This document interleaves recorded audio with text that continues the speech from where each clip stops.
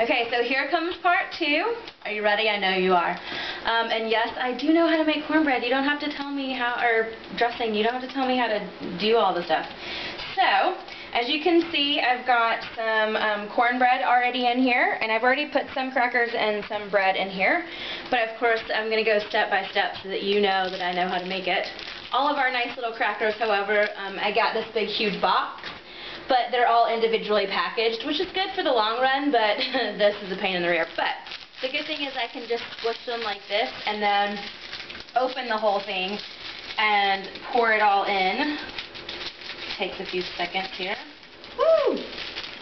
Pour it all in, so we got that. That's good.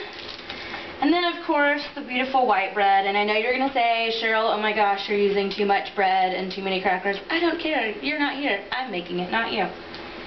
So, we're putting this in here. Yummy, yummy, yummy goodness. Okay, and then we've got the chicken broth. I don't know if you can read that. Chicken broth. That's what that means in Spanish. So we're going to pour that in there. The good thing is, mine's not hot like yours normally is. So, I'm going to start off with that much. I also have the nice onions and celery.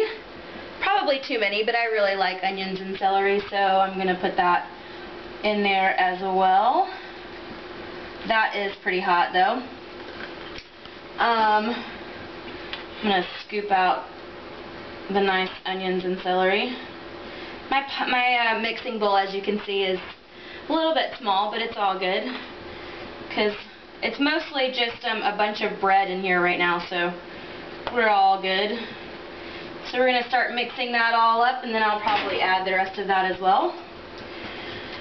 But, so this is my second step here, and I'll come back when I get all this nice and mixed and start adding the seasonings and then the taste test, which is the #1 ultimate thing to do, of course, which is my personal favorite, and then of course I'll scoop some off to the side to eat before I actually cook it, which you hate me doing, but I actually love. So, love you guys, and yeah, I'll see you back in just a little while.